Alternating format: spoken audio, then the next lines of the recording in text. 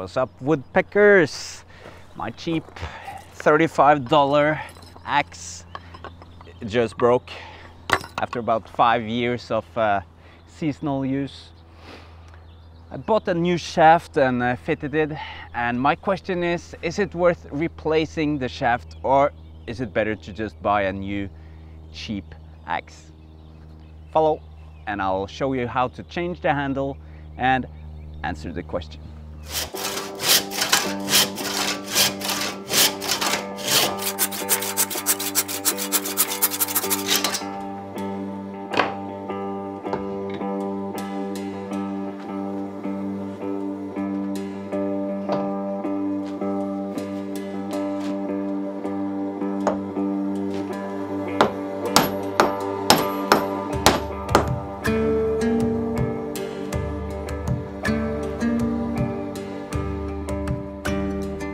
There was definitely something wrong with the cheap axe head.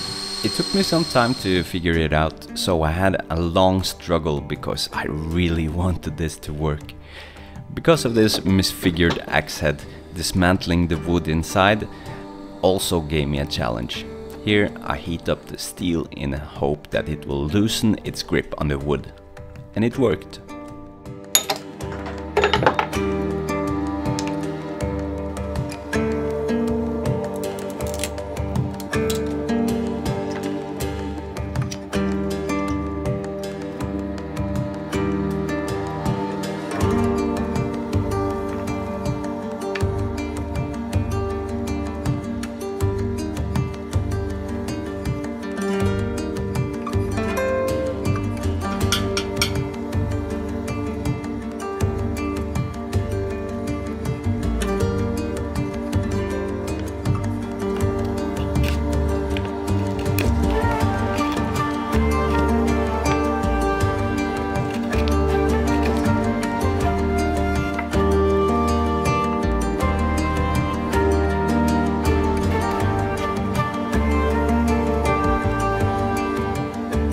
I like my axe to look a bit different, so I often burn the handles.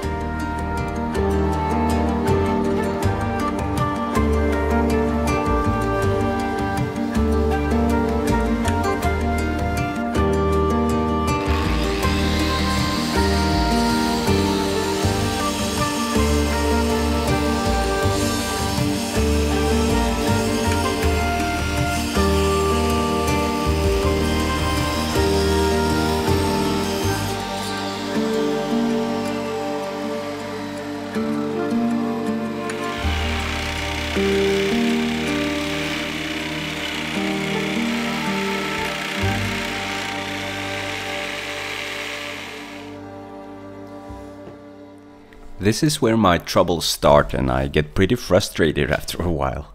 I normally never give up, but I think you understand when I show you the picture of the inside of this axe head towards the end.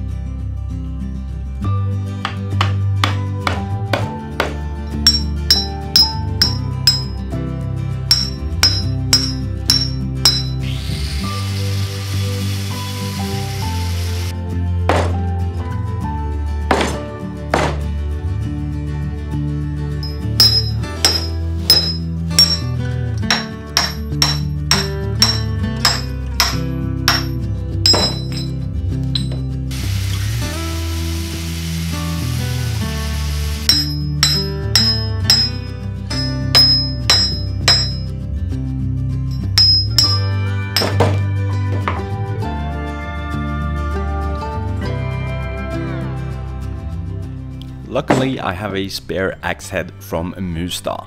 Mustad Son is one of Norway's oldest industry companies, established in 1832. They made themselves a big name selling fish hooks around 1870, and they are still in business. Their axehead production started around 1890. I have no idea when this axehead is from, but it looks like it have taken a beating.